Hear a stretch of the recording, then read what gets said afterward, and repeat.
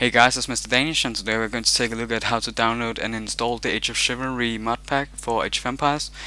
It's a total conversion, which means that it's every civilization has been modified in some way, and it's actually the first of its kind, so it's going to be really interesting to see how it's like.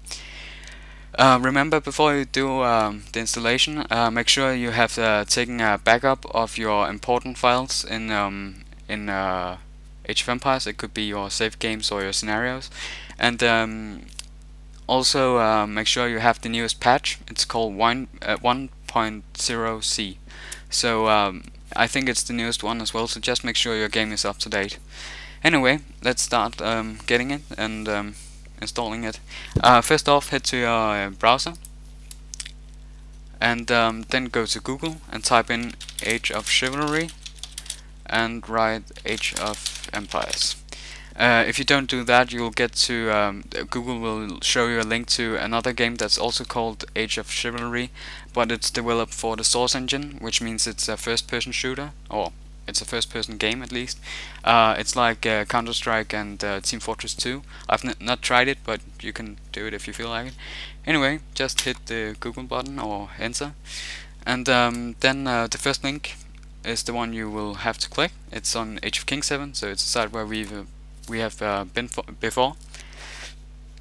So once it's loaded, you will see some pictures, and this is the official site really that explains everything, what's new, and there's some links here in the bottom where where you can see more details and such. So if you feel like it, just read all this, and yeah, when you're done, click download now. And then you'll get to this page where I think it says more or less the same stuff as on the other side. So and there's some more pictures. Anyway, you can read this as well. And before we download it, all credit goes to core Bosch and Andrew Dunn. They made a a lot of work on this mod pack, so I really admire them, and I think they did a great job. To make a total conversion, I haven't tried it yet, but making a total conversion of a so big game like Age of Empires is it takes a lot of time, so I think they have done a great job just by doing it. Anyway, then click this one that says download file.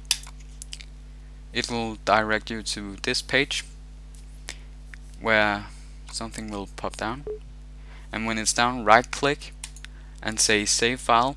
It's in Danish, but it says save file, so click that one and wait. And this one says save, so click that one and choose your location. I've already downloaded it, so I'll just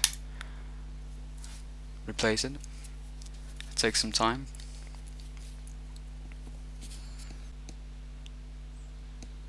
And when you're done downloading, you have to click this one that says open folder, and you'll see you have downloaded a zip file. To extract it, right click and says click the one that says extract, or extract all or something. Click that one and choose a destination to where the files should be extracted. I'll just choose the same folder as the one where the zip file is. So, and since I already got it, I'll just copy and replace. And it doesn't take a long time. And then you get to this this is what's inside the zip file. It's an README and some information about the civilizations, what's new and such. And then there's this auto installer, so that's actually pretty simple. But auto installer, so you just have to double click it and approve, and then you have to click next and read all this before you click I agree. I've done it before, so I'm not going to read it now, but I did it before actually.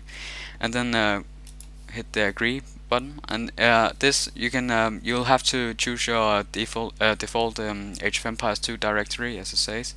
Mine is not where it usually is, so I'll just change it really quick. That's basically it. And then you just click this button that says install, and you have installed it more or less. As you can see, it doesn't take a lot of time.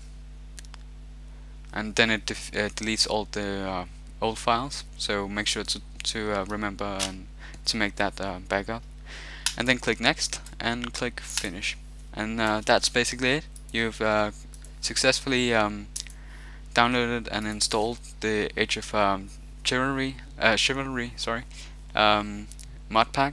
And as you can see, there's already a shortcut on the desktop, so I'm going to play it now, and I hope you will do as well.